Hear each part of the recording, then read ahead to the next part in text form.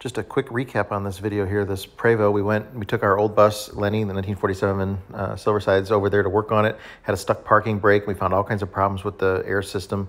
So we got the parking brake released on it and fixed, and we're heading back to the shop to work on it.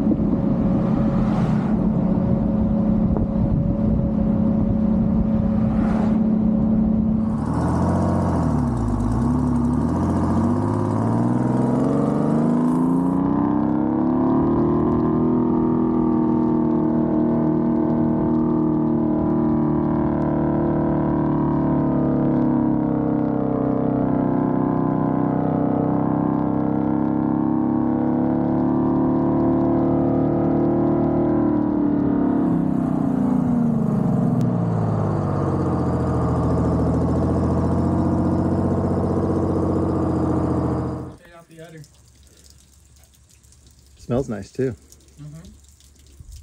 Tastes like milk. 2%. I wish I had some Oreos.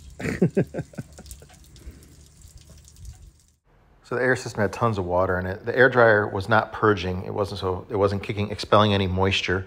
So we got into it. We tore into the air dryer. We checked it, make sure there was nothing wrong with it. All the seals were good on the ejector on it, but everything looked fine on there. But we're gonna rebuild the valve here on it, get all the new parts on it, put new desiccant filter in it too, and then we got to figure out why the air dryer is not purging. It's a signal coming from somewhere else. So we're gonna get into the governor. We're gonna replace the governor.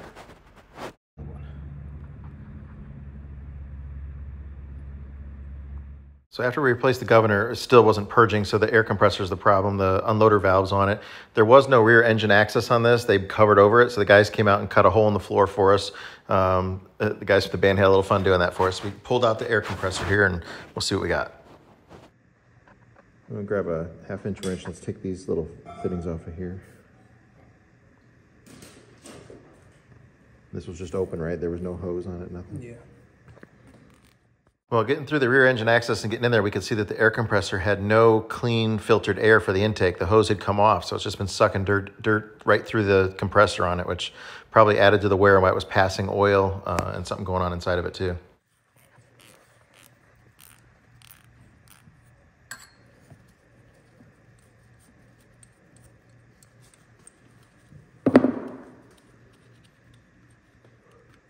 Remember which way that was pointing. Oh yeah, here's the problem. Wow.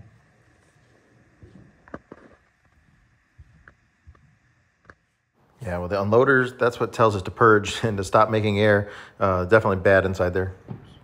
So that O-ring is coming out of there. And then obviously this is balances between the two, and it's because this one was flopped out of its positioning. So you're gonna pull this plate out, that spring's gonna kind of come flying. Grab the spring. All right, now let's get this unloader out. So we split it in half. I can push the top half up.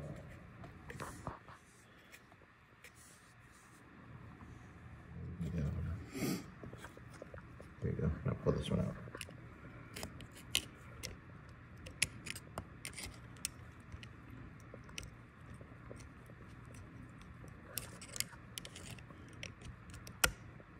Doesn't hurt me.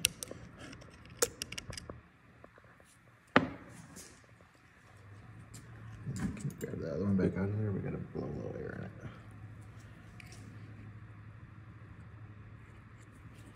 Blow a little air in this hole here. Pop it out. Pull it out with a magnet. There we go. Look at that.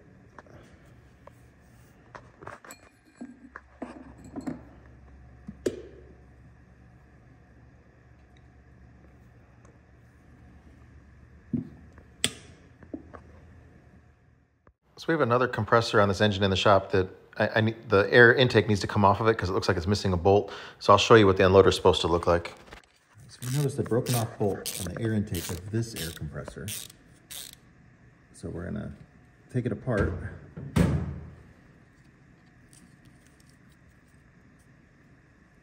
And extract the bolt. And then look at the inside of this. What the hell?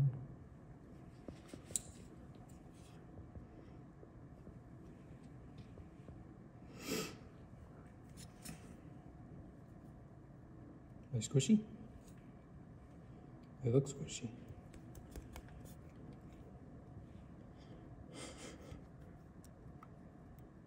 Are they acorns?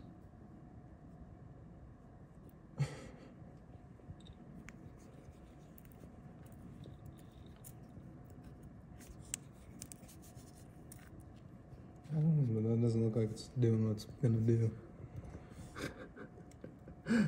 That one doesn't look much better than the one we just took. But yeah, I think they're nuts.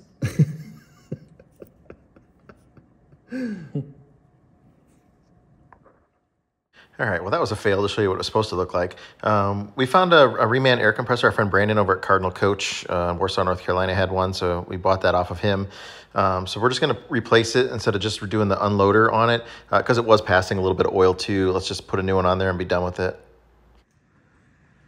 Okay, there's our reman compressor. We got to swap the drive gear over. We got these gear pullers that are very tiny. They'll get back behind there to pull that drive gear off of there. Got to go through and put all the plumbing, make sure it's the same, like that needs to be plugged off, and swap the fittings over and stuff.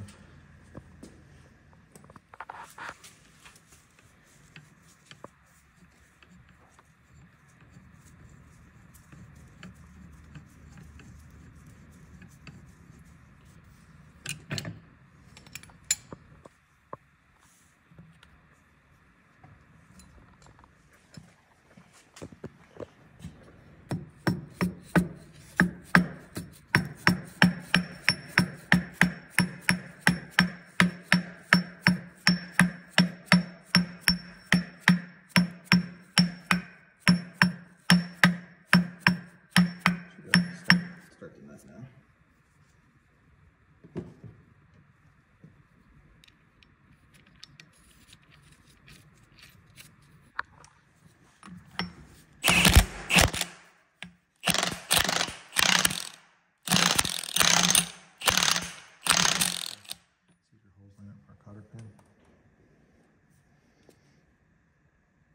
Yeah, I think so.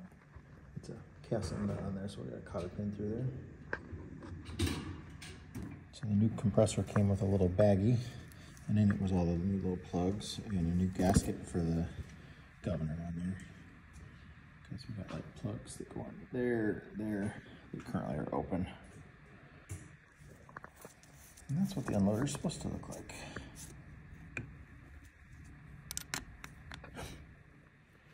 So this compressor, when it's installed, it lays over on its side about the way it is right now. This is actually an oil drain hole here, so that one's not a bolt hole. So it looks like, you know, there's a bolt hole pattern on the gasket, but that one's the drain hole. And because this one lays on its side, it's on the bottom. If you used a different one that went vertically, then the oil drain hole would be over here. And this thing, the motor here would fill up with oil, and oil would come out from everywhere on there. So you gotta always make sure that you do that. And never use Permatex on this gasket. We have new gaskets here for it, but don't put Permatex on it, because if you plug that hole up, then the oil can't drain out of the compressor. Too much oil gets in there in the crankcase, and then it causes all kinds of problems. So this is called a PP1 valve. This is what all spring brake vehicles use. So there's 3 ports on it. Well, technically 4. One's an exhaust where the air comes out of the bottom. Another one is the supply, so the air pressure coming in, and then 2 of these are used for delivery. So the delivery would go to the brake cans themselves, or sometimes to a gauge or something as well, to let you know the parking brake isn't on anymore. But the way it works is when air goes into it, and when you release the parking brake, it sends air pressure here, and it goes into the can, which pushes the spring back and holds the brakes off. And then when you come to somewhere to park, you turn this off. That air that's holding back the spring discharges and comes out the bottom here, and then the springs are holding the brakes into place. That's how all spring brakes work. This bus has what's called a PP2 valve on it, which still has those same, the top half, it's the same. So it's got the supply and then 2 deliveries, one going to the parking brake can. This one here was going to a gauge. And then the exhaust is still on the bottom, but on the bottom half here, there's an extra delivery port down here that delivers in a different stage there. So this is used for spring brakes. This is used for DD3s. This bus has spring brakes on it. So somebody used to have DD3s from the factory. So somebody's converted it to springs. And when they did that, they're still using the PP2. So we had to order a new PP2 valve here that has that extra chamber delivery port on the bottom for a different position. So that goes on here. That's PP2. That's PP1. So the top halves are exactly the same. It's just the bottom part that's different. But it won't work the way they have it hooked up on here. So we have to stick with the original valve on here. So we had to order a couple different things to get it figured out.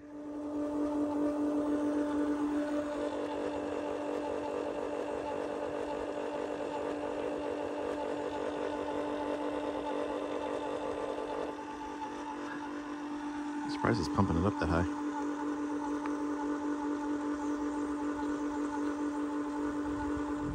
Where's the gauges at? Want to turn the fast idle on?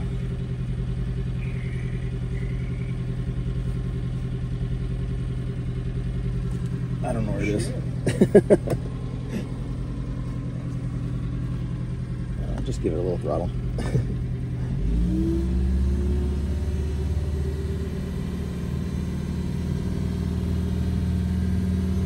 It's building pretty fast. I'm going to go back and catch the air dryer purging.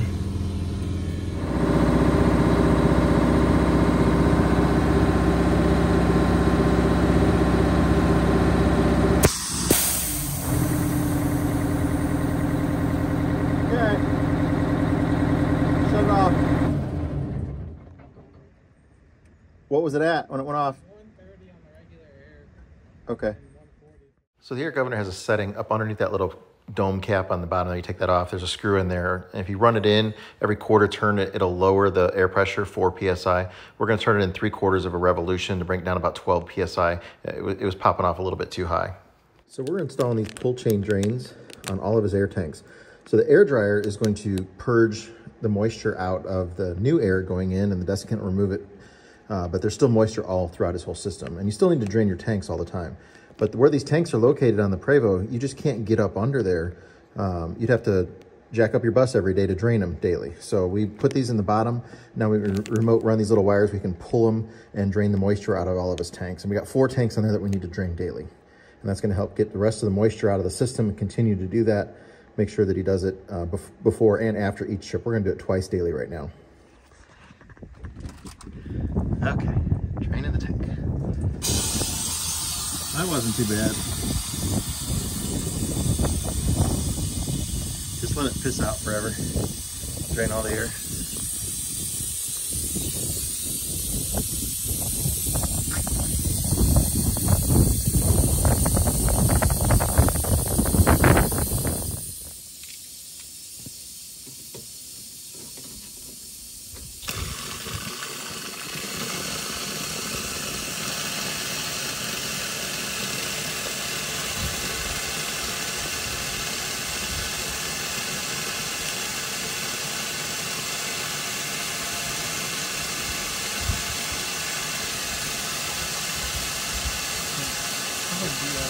It does smell like BI, yeah.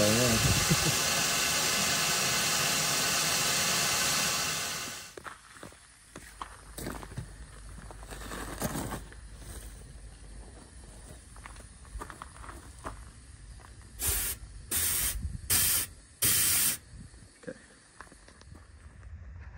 We're gonna pull that sight glass for the radiator out. We're gonna pull that out and clean it. We can't really see it very well. It's pretty nasty. This was the air intake hose. You can see how dirty it is. We're gonna replace it. We don't want to just, there's no way to really clean that out very good, I don't think. It's really nasty inside. It don't look so good on the outside either, to be honest. But it needs to have the spring in it so it doesn't collapse with the suction on it. That's the other end of the hose coming off of the air filter housing.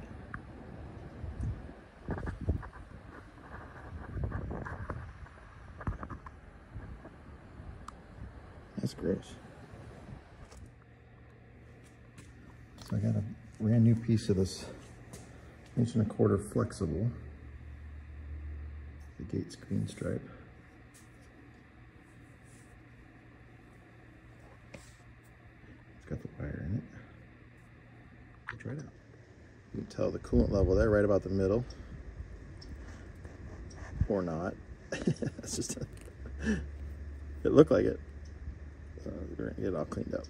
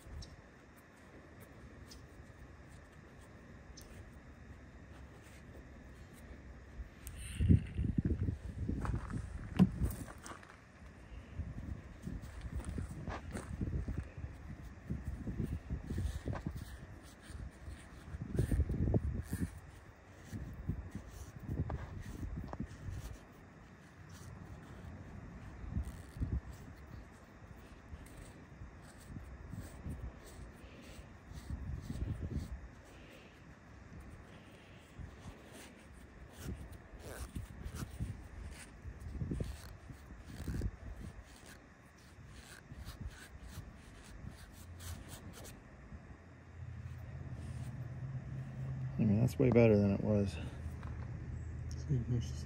Yeah.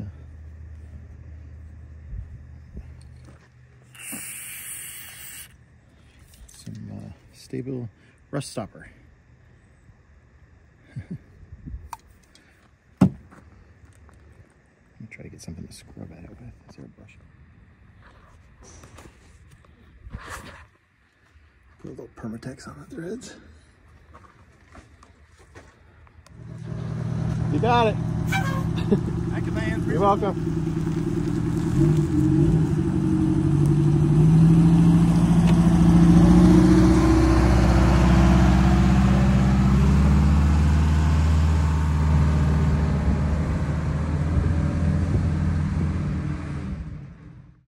Well, he's all taken care of now. I need to start sending out some of these cores that I got around here, sent out to get rebuilt on these compressors. They're getting a little hard to come by right now, especially these ones that lay way over on their side. The MCIs and the Prevos both used them like that.